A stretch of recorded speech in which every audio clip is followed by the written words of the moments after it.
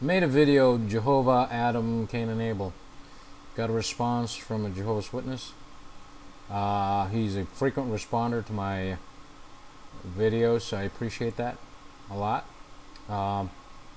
Name of the user's name is Divala. Once in a while you'll kind of comment on my videos. Somehow on the video that I made, Jehovah, Adam, Cain, and Abel, our conversation turned into charity.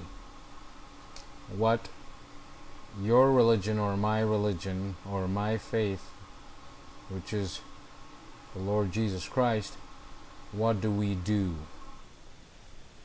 in regards to charity to show love? Somehow the conversation turned there. I responded to you by telling you that my church offers food pantries, financial aid, non-discriminate. Muslims can walk in, atheists can walk in, Jehovah's Witnesses can walk in. Man, we don't even ask, we don't care.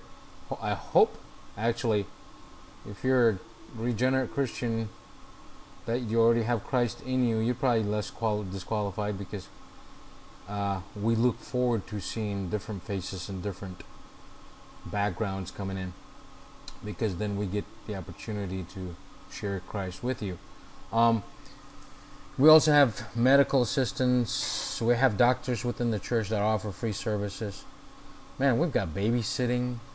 We've got everything. We've got Meals on Wheels. We've got everything, dude. We don't ask questions. If you got water bill problems or rent problems, just bring your bill. Show us proof and we'll pay it. Anyway, now, and then you try to explain to me what your Watchtower does, and this is where I am just blown away. This is your terminology of, or this is your description of what the Watchtower does for charity. Here we go. I'm going to read it word for word. You said, actually, yes, you do charity. We help our brothers and sisters, and when anyone in your church dies, who pays for it? So you're talking about, later on you explained to me, this is funeral expenses. The Watchtower actually picks up the funeral expense of a dead Jehovah's Witness. Okay, and then you go to the best way to help everyone, though, it's to tell them now how to do God's will. Okay, you don't understand. It's not your deeds that gets you anywhere. Jesus did it all. All right. Then I respond to you, something like that. But this is where you blew me away again. This is your latest one. You don't answer a simple question because you know the answer and you don't want to post it. Here, I'm posting it right now for you. So I'll answer it for you and everyone else, he said to me. The Watchtower organization that you call evil pays for the funeral of brothers and sisters that die. That is a very loving arrangement. Does your church do that? This is what you keep forgetting when you tell me these things, that I know you're the institution from inside out. And I say this with all due respect, my friend. I know from inside out. Yeah, they have to pay the expenses for a lot of reasons. You can't leave a rotting body on the street. After the Watchtower institution has milked you dead and you've been standing on the corner of the street peddling their pamphlets and you're broke and you can't afford for your casket, yes, the least they can do is follow the health department code and go ahead and at least give you a pine box to be buried. That is an earthly way of looking at it. But I got a biblical way of looking at it, which is, my wife read this email and she was laughing and she said, honey, she said, Matthew 8:22. Let me read Matthew 8:22 to you. I'm going to start verses 18. It reads like this.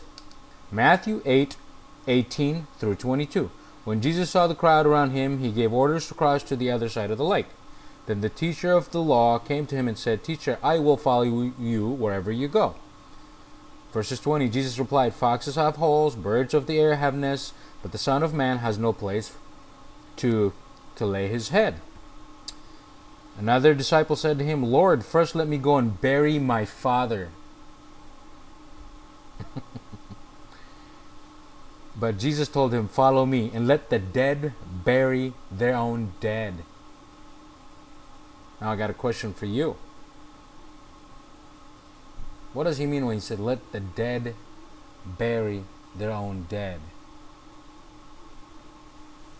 This is spiritual talk.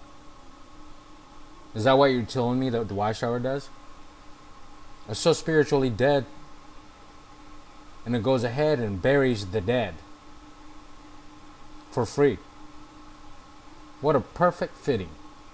The dead burying the dead. And he called that charity.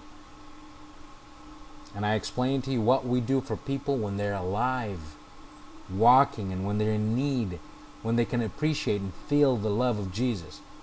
But you're telling me the best charity you can come up with, what Watchtower does, is that once they milk somebody from their spiritual and they suck him dry, financially kill him, you're telling me when they contribute a pine box to bury him in ground, you're telling me that's charity.